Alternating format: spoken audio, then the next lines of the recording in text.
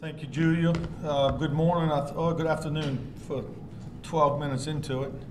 It'll be 34 years next week that I could call Ellie my bride and my wife.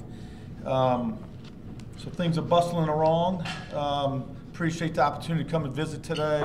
I want to talk what I've been working on a lot, and I think a lot of the media have heard me discuss a lot about the Unclaimed Property Program. You know, there's a couple things that I've learned since being treasurer, and one big thing was that the balance of the money that doesn't get claimed by the citizens of Louisiana on an annual basis is swept into the general fund and spent on just general government. In my research and seeing how this cash comes in and what it is, I don't think the state should be spending it. I don't think it's the state's money. I don't think it's the legislature's money, and it's not the Department of Treasury's money, but it is the Department of Treasury's job to try and return this money. And I want to brag a little bit about the department because they've done an outstanding job of just sort of being open-minded, and we've looked at a few things, best case scenario across the United States. And when I tell you that our statistics are staggering, they are staggering.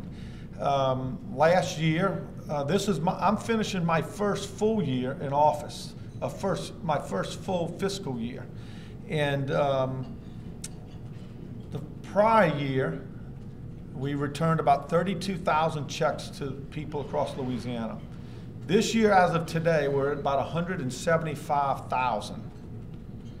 We've gone from 32,000 to 175,000. We've increased unbelievably. And that's to a large help of the legislature last year. We had a bill passed that allowed us to compare our data to the Department of Revenue, because this money comes to the department because it's lost. And it comes from a lot of different ways: insurances and banks and stocks and securities and just deposits. A lot of deposits from kids who went to college and left, and mom and dad paid the deposit and they didn't know it, and then the deposit got sent to the state. Could be payroll checks. So it comes in a lot of different ways. But so last year we worked on some legislation to create a revolving loan program that passed the legislature, I think almost unanimously, and the governor vetoed it, and in the message it talked about not having a revenue fund, a revenue stream,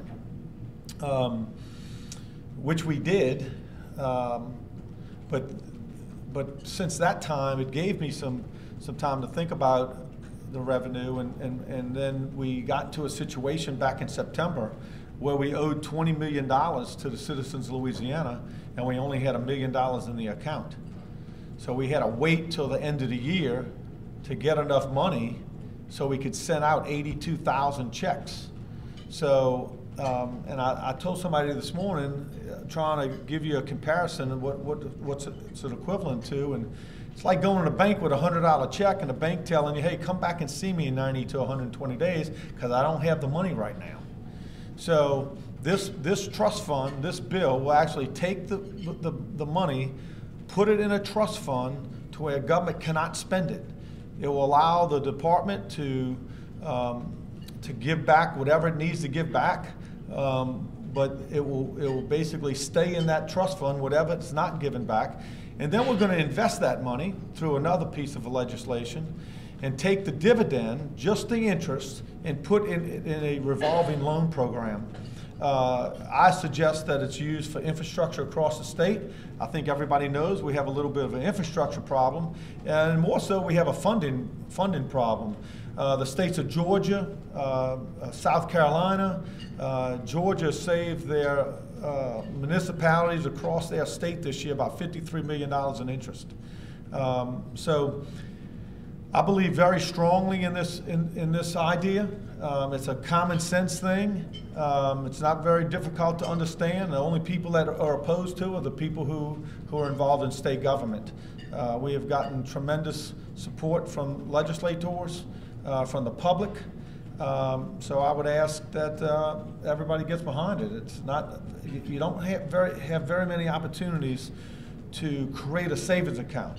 You know, and government typically likes to spend everything it gets, you know, unlike what you and I can do. But this would allow to create a savings account that would be here 20, 25 years from now. And our model shows that 25 years from now, it could have over $100 million in the account. So that's my main message today. I can talk about a lot of things. I know they said speak for 15, 20 minutes, but that's all I got. So there's a lot going on at the department. There's a lot, obviously we're in session, so there's a lot going there. There's some bills certainly that I support, but I'm very willing to take some questions. Yes, ma'am. So if this bill goes through and the balance is put into the trust fund, will it leave the state in a hole in the general fund that they have to make up? So the question is, does this leave a hole in the general fund? This bill is a constitutional amendment, so the voters will get to decide whether they believe this is their money or the state's money. Currently, it goes into the general fund, and it averages, I think this year it's only going to be around $14 million. And it could be less than that because we have identified some people that gets owed some significant money, but we're working on the legalities of it, so it could be a lot less than that. So won't be next year, it'll be the year after that. So I mean, you can look at several things. One, we've had 2 surpluses in a row, so it's very easy to back this money out. But I start with this argument. I say argument, this belief that I'm willing to go pretty far to tell you that the state shouldn't have been spending this money. Now, they've been doing it since 1989, and right now the state owes the Unclaimed Property Program $852 million. Okay, so this bill doesn't address what's owed. This would be moving forward. I think it's the right thing to do, no matter whose opinion. It's the right thing to do. If you read what I read and you know where the money's coming from, I don't think if your husband left you $20,000 in a life insurance policy that you didn't know you had, and the state can't fine you, I don't think the state should have the right to spend it. That to me is morally wrong, and this bill would fix that. Yes, sir. What's the history of the Unclaimed program? I don't remember anything really being mentioned until John Kennedy was Secretary of Revenue. Was it ever publicized before that? That would be back in the earlier mid-80s. Yeah, so the program's like 32 years old or so. And Kennedy was the treasurer for 18 years. Quite frankly, it wasn't something on my radar as a legislator. The money sort of just got thrown into the mix with everything else. The only thing I was aware of is what happened on a monthly basis, because we used to get a little report on who in our district had money. At some point in time, the money started getting put into the general fund, the state general fund. And my research and I'm not a lawyer, as you know, but what I read, it says the state's the custodian. Now, I don't think you have to go very far to understand what custodian means. I don't think a custodian spends the money and tells you see you later. I think you'd have a little issue in court. So moving forward, like I said, it'd be a constitutional amendment, so it'd be in a 1920-21 budget. They'd have some time to wean off of it. And some of that money right now, about $15 million, going back to your question, is being used to pay the bonds for the I-49 construction. Moving forward, this infrastructure revolving loan program could be used for something like that. But it's going to take a while to build that up. Anybody else? Yes, sir. My father left behind 3 shares or so of ITT stock that I would like to claim just for the heck of it. But couldn't the process be streamlined a little? I'd have to produce all kinds of documentation. And Yes, sir. even notarization. Right. Yeah, It's not so, very much. yeah, so stocks and securities are a little different, but I can tell you this, so the question is, can we make it an easier process? I would tell you this, going from 32,000 checks a year to 175,000 checks, we have streamlined the process so much so that we're working overtime and we can't get caught up. You know, I need 20 more people on this staff just to catch up. So I would tell you that they've done a great job of doing exactly what you just asked. When it comes to a couple of scenarios on stocks and bonds, and when you have a relative that has died, and you have multiple siblings, that's when we get in a little situation when somebody walks in and says, oh, my dad left that $35,000 and me and my siblings want it, and nobody has the proper paperwork, and one sibling wants to come in and get it, and there's some legal grounds that we have to follow. But if you want to give me a call to office, what I've told my department is just we need to use some common sense. If it's not against the law, and the law doesn't prescribe or describe how do you get it, then let's use our common sense on how we get this money back delivered. Because it's, like I said, it's not my money, it's yours. I'm going to do everything I can to get it back to you. Yes, sir. Explain the process in which your average resident goes about seeking the unclaimed property. Right. What do they have to do to get that? So the question is, how does this regular person go about getting their money? It's very simple. Go to latreasury.com, click on unclaimed property, and follow the directions. You can actually sit there and surf it and punch your family, your siblings, your mom, your dad, your great-grandmother, your aunts, your uncles, and just, you can sit there all night. All your friends that won't tell you how much money it is, it will just tell you that they're in our system and they have some money. So what we're trying to fend off is the information and the data sharing of the general public, because I do believe it's private data. So when you go on there, it tells you basically if you have under or over $100. I would tell you if it's over $100. We recently had a lady this year in this fiscal year that had $2.3 million, and all it said was you had over 100. So you just never know. But look, we just had a very successful weekend Saturday in New Orleans where we gave back $491,000. Had over 1,000 people come out. Most of those folks had already checked the system and knew they had something in the system. But we had at least 4 or 5 walk away with more than $10,000. And somebody on my Facebook page, how does somebody lose $10,000? Well, it happens pretty easily because husbands, wives who are at work might buy a special deal on an insurance policy, and they did it 30 years ago, and then they moved and they lose the address, and guess what? It's lost. And it happens a lot more than what you think. And that happens with stocks and bonds. And this young lady, these were royalties from oil and gas, and she just did not know the dad had it. And I mean, I don't know how you lose $2.3 million, but you must have a lot. But it really happens because of lost addresses. People on my Facebook page, well, why don't you just send it to them? Well, we do. We have to hire national companies that dive into the data and try to find you. And I think as technology improves, I think most of y'all would agree you're not going to be able to hide. I think they're going to know exactly where you are. So, but right now we have to do. It's almost like having private eyes, private detectives out searching information to find you. And we use these programs, these national companies that take our information and try to find you. And they typically have done anywhere between $27 to $30 million a year. This year we're going to do close to 50 million. When you think, Rachel, around 50? Yeah, we're at 44 or so now. So we're on a record run right now. Yes, sir. Somebody called me the other day and told me there's something in the unclaimed property for me and my wife.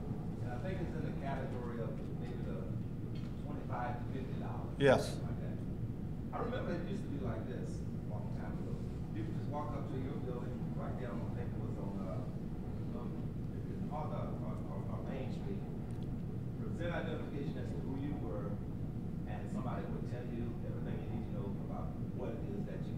Yes. And you could even get the money the same day. Is that process still in place? Yes.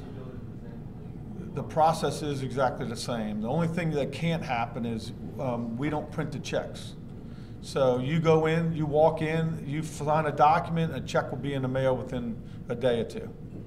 But I mean, within 5 work days, you're going to get your check in the mail.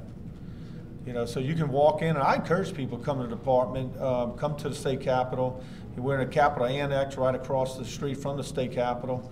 And we have a window set up, everything, where you can come in and give all the information. You can call our office, but the best way to do it is online, and the phone numbers are on there. And look, we're not perfect, and we can certainly improve. And I'm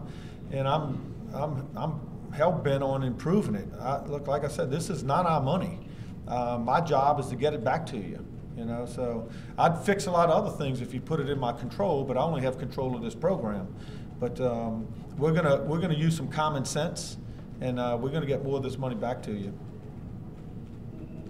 Yes, sir. Does the unclaimed property also work on, let's say you had land that you owned in Oklahoma? Yeah. People died, and they can't find the person who really did the property.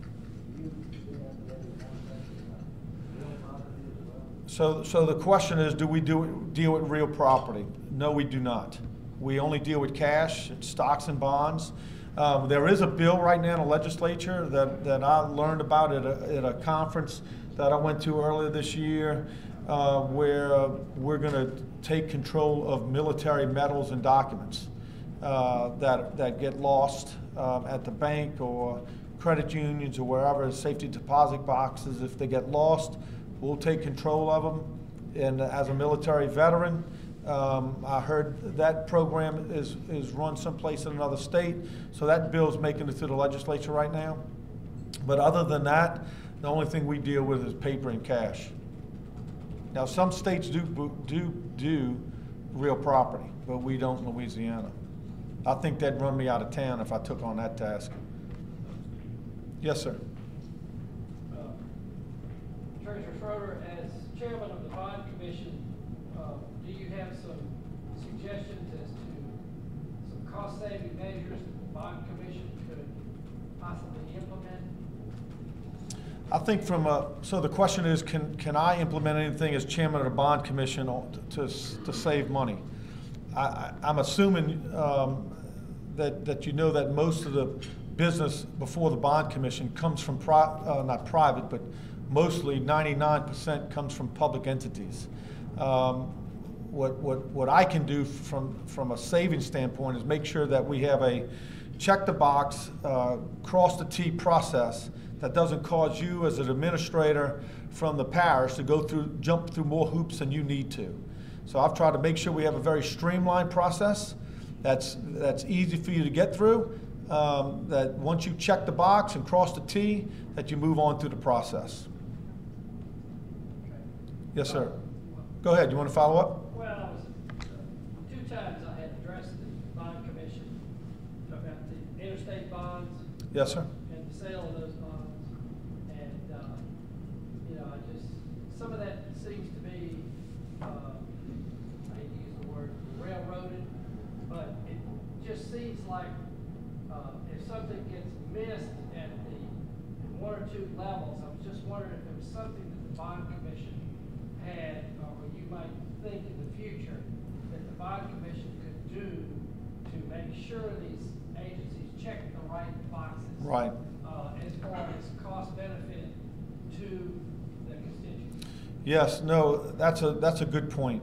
And it's a follow-up to the same question about cost savings to the entities that are coming before the bond commission. You know, Louisiana's unique. It's one of the few states that even have a bond commission, and before a local municipality can incur debt, it has to come to the bond commission to get permission.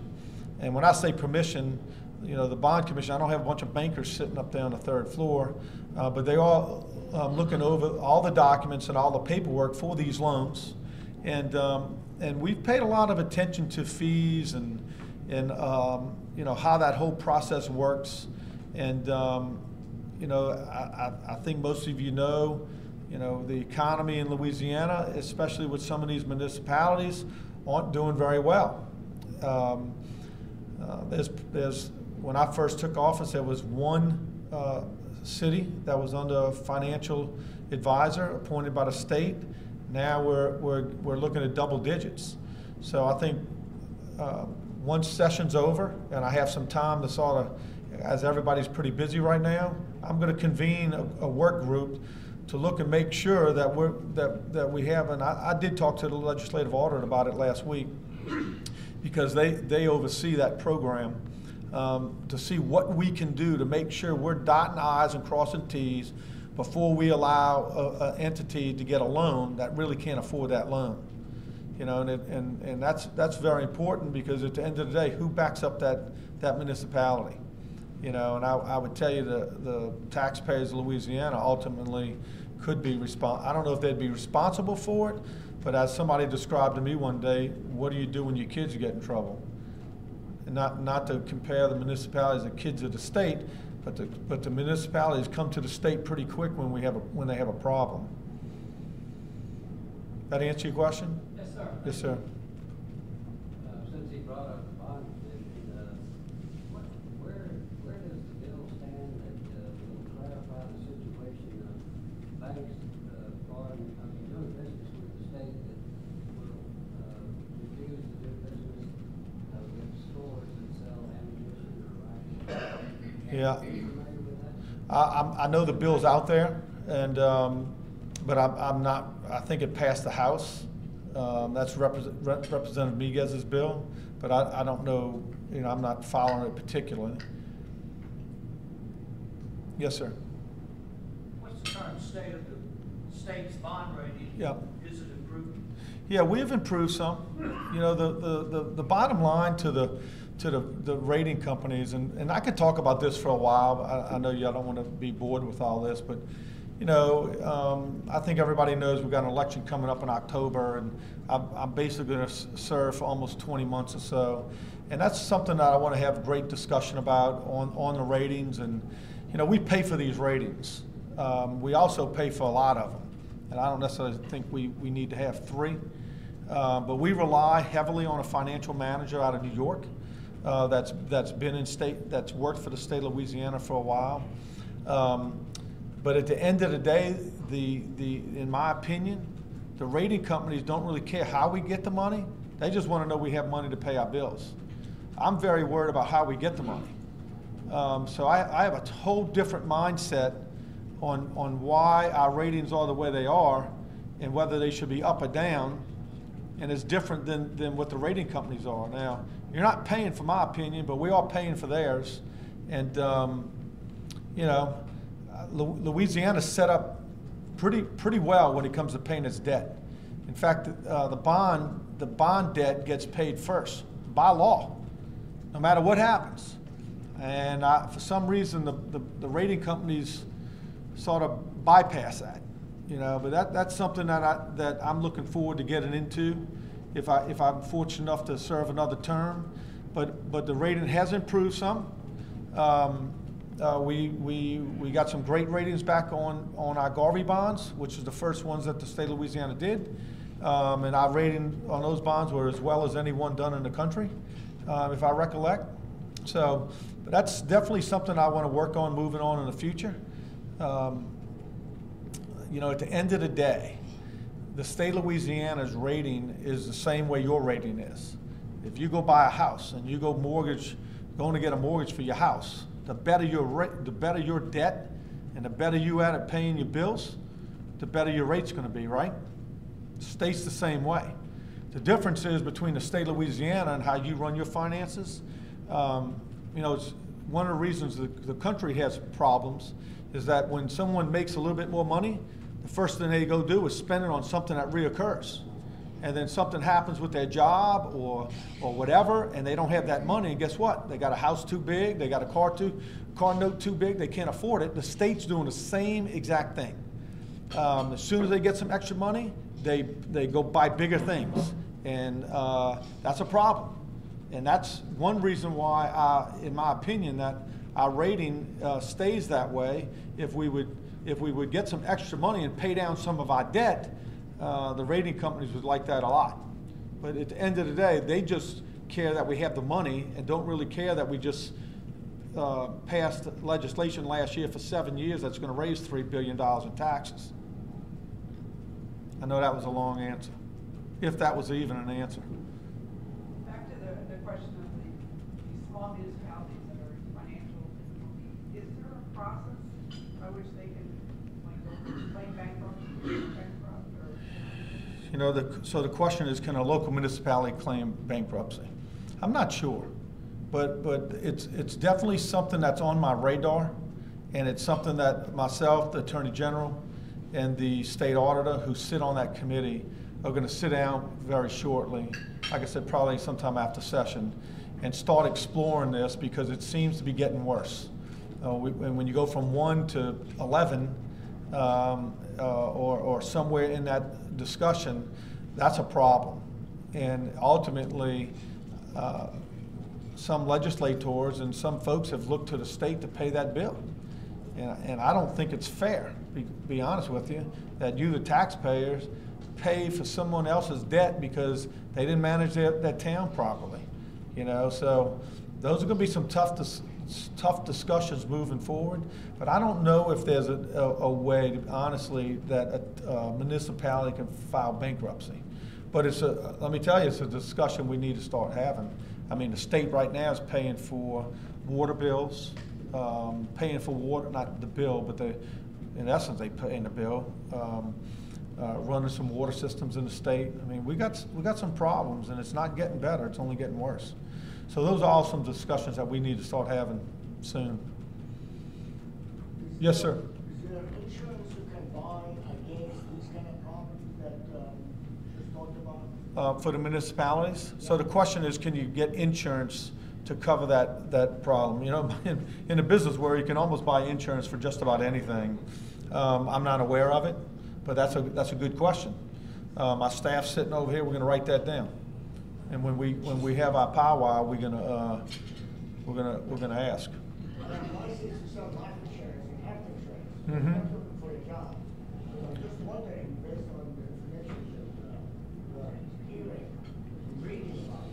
Yeah, you know, the crux of the problem is the infrastructure crumbles, and you have population movement. Look, Louisiana has less people living in its state this year than we did last year. So what's happening? They're either moving out of state, or people are moving from the rural towns to the more populated towns. And that's leaving behind infrastructure that needs to be paid for. It leaves retirement benefits behind that need to be paid for. So it's basically a lack of number. And it's hard to just reverse that trend. So, you know, those are all things that we're going to have to sit down and have a real conversation about. You know, we have to pay for these financial managers to go into towns, because what happens, this happens by the court of law. You go into court, the judge appoints these financial managers in charge of the town, and they go in and take over paying the bills. The mayor doesn't get fired, or the council doesn't get fired. They're just relieved of all financial duties. But why do you have to hire these financial managers? Why don't you send your own people to take care of this problem? Well, they're not going to go work for free. No. They are being paid by the state. Well, whether I hire you as a contractor to pay you to go do it, or I send somebody off of my staff that I pay to go do it, somebody's got to go do it.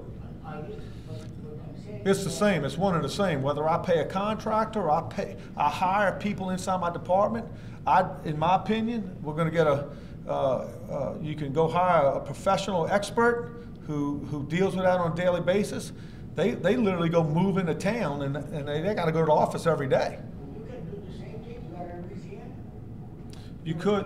Live in Louisiana, so they can That's enough. rent an apartment or Right. buy a house and do what they need to do, and they sell the house and get out. That's pretty much what's happening now. So it's either a state employee that you pay to do it, or you hire a contractor. I bet the state probably saves money hiring a contractor. Am I done? Back to unclaimed property. Yes, sir. I know a lot of elderly people probably aren't going to use the internet. Is there still plans on a regular basis to publish the names in the paper like it was done for a long time? Yeah, so the question is, for the elderly, how do they utilize this unclaimed property program? That's one reason we did what we did this weekend. We just had, and I would tell you, now that you say that, the great majority of people that came to the mall on Saturday in Jefferson Parish were elderly. I would say probably 95% of them. Because at times I talk to every single person in line. They either don't have computers, they don't have iPhones. Several people had the old-fashioned kind of flip phone. You know, they don't have access. So they were coming to see. Or somebody called them, a sibling called and told them, hey, your name's on this website. So, yes, we will continue to do that. It was my first time doing it. It was an overwhelming success. And you don't do them for free. Probably cost about 50 grand to put one on, but we gave back $491,000. So it's budgeted for within the budget every year. The former treasurer used to do them around the whole state, but I was looking at a pretty significant deficit last year in my department, and I needed to pay for other things. But we will publish annually in a newspaper. We're pushing hard that they put them on the websites. The newspapers do. Because we're doing everything we can. Believe me, if anybody in here's got an idea, I love ideas. I love ideas. So if you have something that you think we can utilize or some technology, we're all ears. Yes, sir. Back real quick to the bond issue. Is there a particular area in the state where you have more municipalities that are insolvent at this point? Is there one particular region? You know, I mean, typically it's more rural. It's more rural where they're having trouble with infrastructure, water and sewer. North or south? You know, most of them, you know, not you say that, you know, they sort of spread out. You know, I'm not gonna say it's down south, up north, but it's sort of spread out. And I don't want to pick on anybody, but, you know, I recognize it's a problem. And I think you expect me as your treasurer and other leaders to recognize where the problems are and try to address them. And I don't know if you know, a lot of these things you can't address without having legislation. So just because you identify a problem, it doesn't mean you don't need a legislature in session to help fix it. But it's something that I'm going to look at very hard. It's on our sort of punch list of things to do.